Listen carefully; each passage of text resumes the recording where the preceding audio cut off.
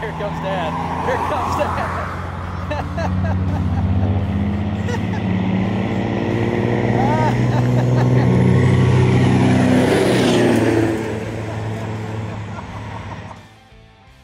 Hey gang, Brian Martin, the Bossman, coming at you from Riverdale, California, and I'm stoked to be here today.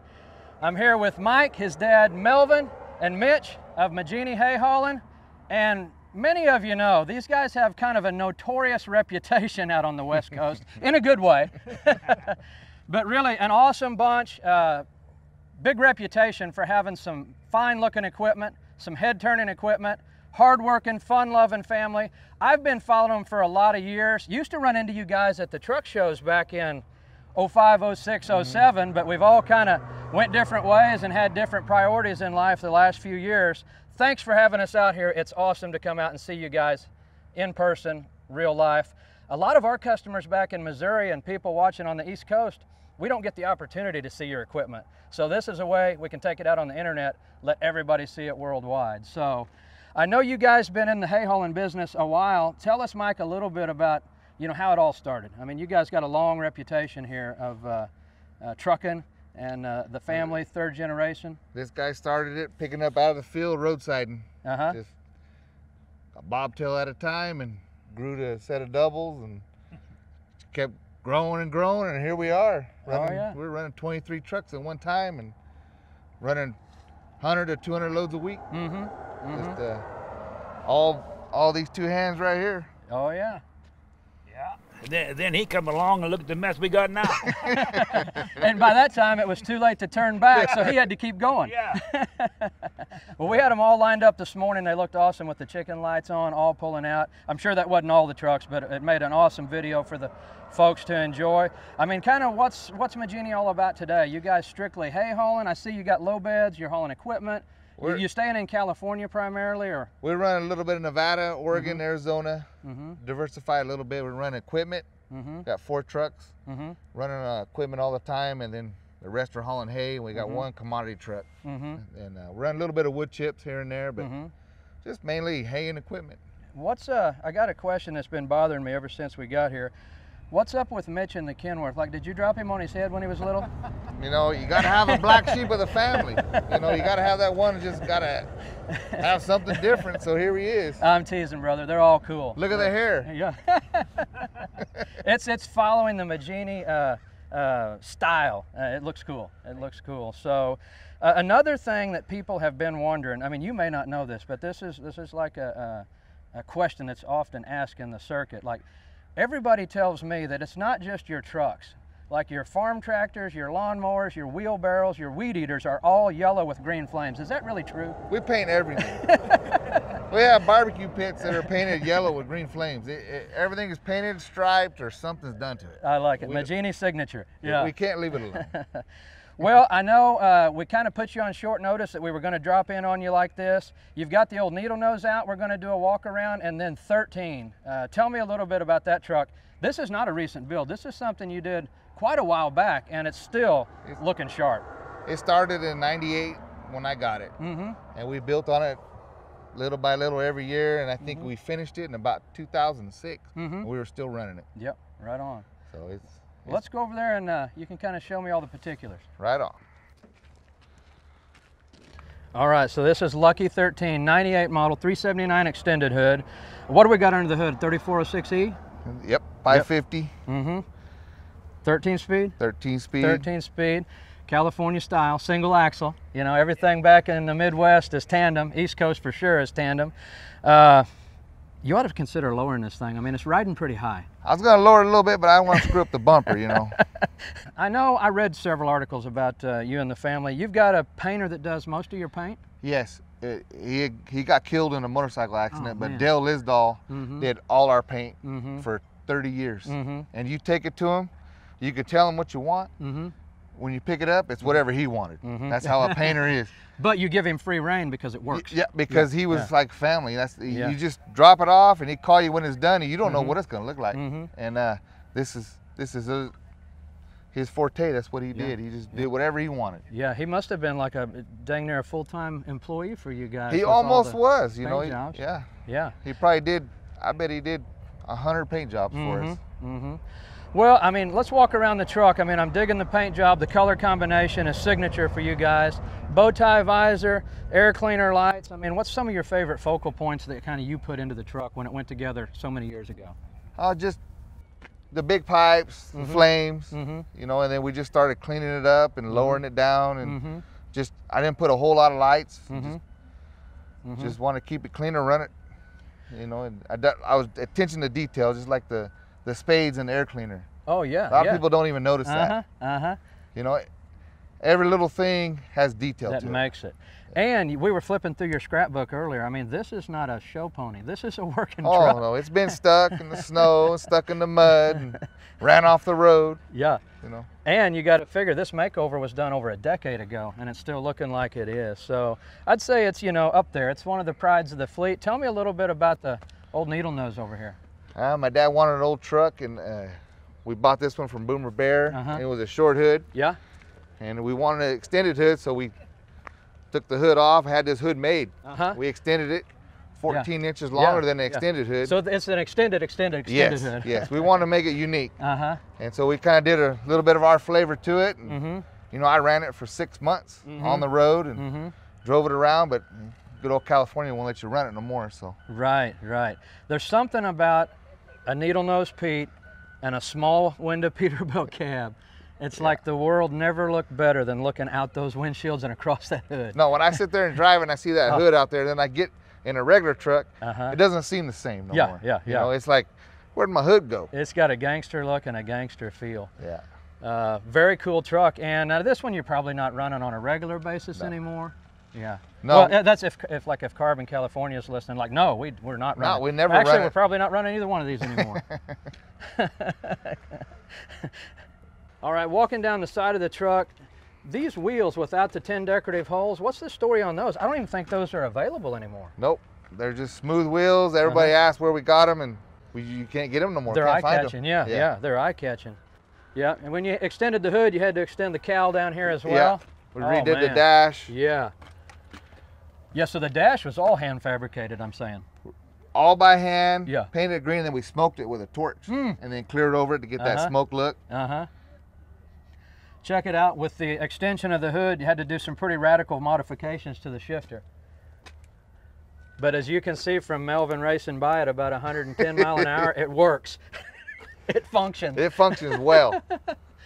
Yeah, that's cool. We put power windows. I put a tunnel through the center, and the tunnel carries through the sleeper. No kidding. Yeah. Yeah, that overhead is pretty custom. Coming on back here. Really finished out nice with the deck plate airline box, tank bracket covers, new way air ride. You don't see that too often anymore. Hogue built fenders, the good stuff. Yeah. I like the way you did the bus lights, the cab lights everywhere. Yeah. Even on the air cleaners. Yeah, we did everything right here in our shop. Yeah. Yeah. The hand pinstripes there under the window, those always work. The Godfather. That was my dad's nickname when he was young. Everybody called him the Godfather. So we just carried it through. You beat us to it. Riverdale Mafia. That's been that way for years. I know it. Man, I dig these old trucks. That vintage iron, that's kind of you and me. That's what we grew up in, riding shotgun, and it brings back a lot of memories. Well, you can't get past the sound of it. You know, you got a 400 Cummins, just big thumping Cummins. Yeah. And it's unique. You know, it's old school, and you don't hear that no more. All you hear is the fan of a new truck. Right. 8-inch smokers, like you said, stainless boxes. Handcuffs for when things go south in a hurry. Right. That's when when you get pulled over, you just put them on yourself and stick your hands out the window. Say, I'm guilty. You caught me. No, we got a killer stereo system in it. Oh yeah, you do. Oh show. Yeah. I like the shag. My sister put all that shag in there. It's got character. And it's what year again? 1962. 62. Well, it's righteous, man. Thanks for cleaning it up for this little flick, and we really appreciate it. taking the time. I know you all are busy working, got lots of customers counting on you, so I appreciate you shutting down for a couple of days and having fun with us. Yeah, need to get cleaned up anyways. Yeah, it's nice to get them out every Get few the months. dust off them, get the smoke, ashes off them. All right, old 98 here. What do you say we start with, we'll pop the hood and we'll kind of look at the engine. You guys did this years ago and you were the trendsetters.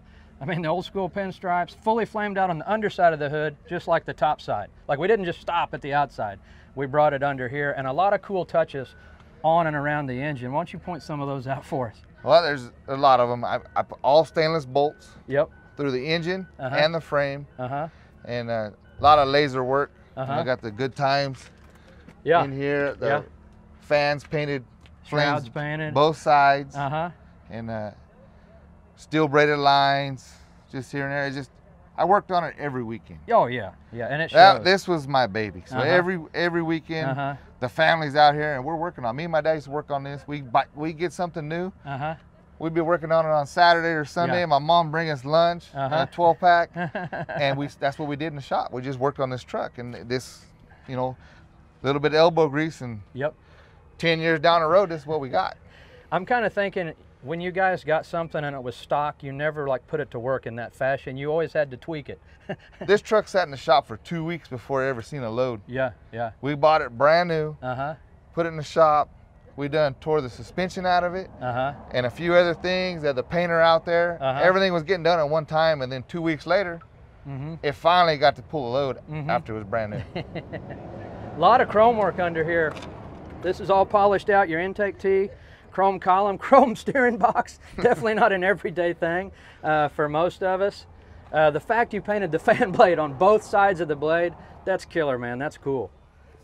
Now, you don't have a flip kit because they weren't available 10 years ago, but you did put airbags on the front, and this doesn't look like anything I've seen. This is kind of a factory setup on certain Pete's, but was it factory on this one? No. Yeah. It come out of a salvage yard? Yes. Matter of fact, all the pieces, we finally found one, and then we were missing one piece. We had to make one. I see. To make this kit work, and then we changed the bags to get it to drop. But it's a factory Pete air ride from the 70s. Yeah. And then we modified it to go lower. Right. And you don't see them no more. No, they weren't real popular, but you guys have made it work for old number 13 here. What's up on the West Coast with the 255 series tires? Like, is that just a personal appearance thing, or do you have some advantage? If we're hauling hay, when we're hauling double edge or 8-1 edge, it's taller. So with the 255s, get you 1.5 inches. Bring your trailer down. Yes. Yeah, okay. So the lower you are, the taller you can go with hay. So when you're hauling lightweight bales, you get paid by the bale. You want to put as many as you can on. So the 255s, it is an appearance thing. Yeah. But also, it helps you get more bales on to make more buck per load. Yep. So strapless breathers, as you said, the spades and the screens, very cool. Tell me what we got down here. I glanced at that and I thought it was a cab light you'd shave, but these are totally one-off. Yeah, this is a stainless pipe. And we sliced it and diced it to get the right angle and mount them there. I've never seen a set like it. You won't either. You got strapless air tanks. That's something you don't see very often either. Yeah, and then we got a Maggini cut in right here, so you can see the Maggini on the bottom with a light. Add to the bone. Yeah, cool. Let's go on around towards the back end here again. Got the bringing the spade accent all the way back here to the fuel tanks with your shutoffs. Yeah. Very cool. I like the freehand stripe down the frame. It's a nice touch. We got extra plugs because when I built this truck, they didn't have LEDs. So when you're running 300 lights with no LEDs, you can't run them off one plug cord, because they would melt. So we put extra plugs. Now with the LEDs, I can do away with them, but they're already here. So. Yeah, pimping ain't easy. It's a Maggini slogan from way back. Yeah. Well, let's look over the inside here. You know, we were looking at the truck before we started filming, and one of the cheap, cool, simple tricks you guys pulled off well, the padded floorboard. Man, it's so easy, so unique. Well, everybody's wanting to, put wood, which is kind of outdated, or stainless, or a painted floor. I got to tell you, I really like this, and it's probably the fastest, lowest cost option of everything. It was carpet before, then like you said, everybody had wood. Yeah. And I'm not a fan of wood. Right. So if you see inside this truck, there's not a one piece of wood. Yeah, I've either painted it, turned it to chrome, Uh-huh. or leather. Uh-huh. And so I want to do something different, so we put leather, and it's pretty comfortable. Yeah. The short shift stick's pretty racy, hot rod looking. Yeah. That works well. Console with your big sound system, your big woof. Yeah, we're running about 3,500 watts with 112. Uh-huh.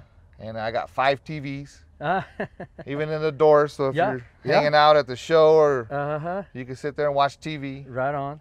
I put one-piece windows before they came out with one-piece windows. Yeah, like you had to fabricate all that. Yeah. Yeah, and nothing's cooler. I mean, you had quite the reputation for this the first couple years you showed it.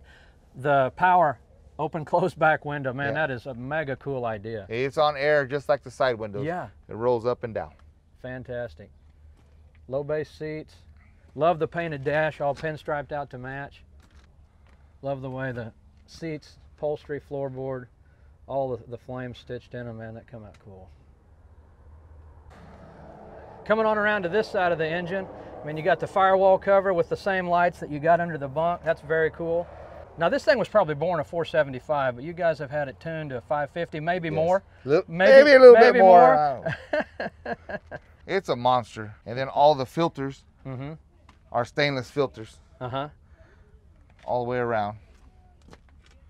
And I put a 275 watt alternator on it. To power all your lights you had back then. Back then, now you don't need it now. Now you can run an 80 amp. This day and age. Well, man, it's well done. You've got everything just as it should be. I wouldn't change a thing on old 13. I'd leave it just the way it is. It's classic. People have read about it several times, you know, in different magazines, especially 10-4, being a West Coast magazine. But it's cool to get out here and see it again. We probably haven't seen each other since, gosh, 06, 07. Yeah. Something like that. Either Vegas or Reno. Yeah. It's been a long time. I appreciate the invite. I got to ask, it looks like the rear tires are kind of juiced up, like maybe they could break traction if a guy was a little heavy right-footed. It's possible. It's possible. We could probably make that happen. Let's go back here and put the wheels in motion here, as they say.